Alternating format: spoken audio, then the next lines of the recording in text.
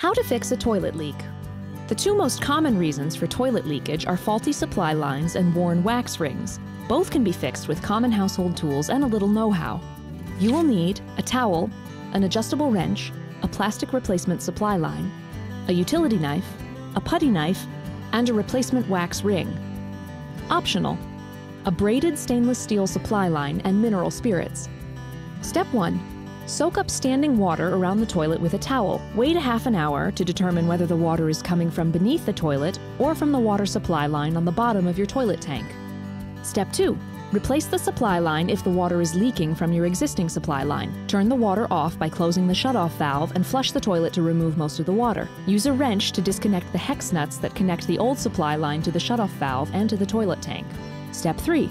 Attach the wide, conical end of a plastic replacement supply line into the shutoff valve and replace the hex nut. Then slide the brass compression nut over the tube with the open end facing the toilet tank, followed by the plastic compression ring tapered side up. Use your utility knife to cut the line to size and reattach the nut to the toilet tank, tightening it with your wrench. You can also use a braided stainless steel supply line. They're flexible and the connecting nuts are already attached, but they're only available in set lengths. Step 4. Replace your wax ring if the leak is coming from under the toilet's base. Turn off the water supply and flush the toilet to get rid of most of the water. Then remove the hex nuts from either side of the base. Step 5. Lift the toilet free of the closet bolts, turn it over, and use the putty knife to scrape away the old wax ring. Make sure you scrape away any residual wax from the flange, too.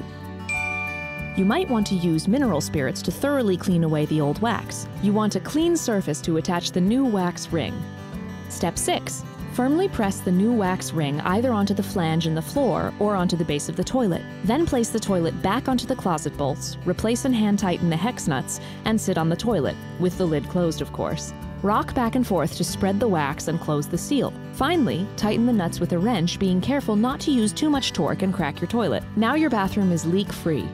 Did you know? According to the EPA, if Americans replaced old toilets with new water-efficient models, it could save nearly 2 billion gallons of water per day.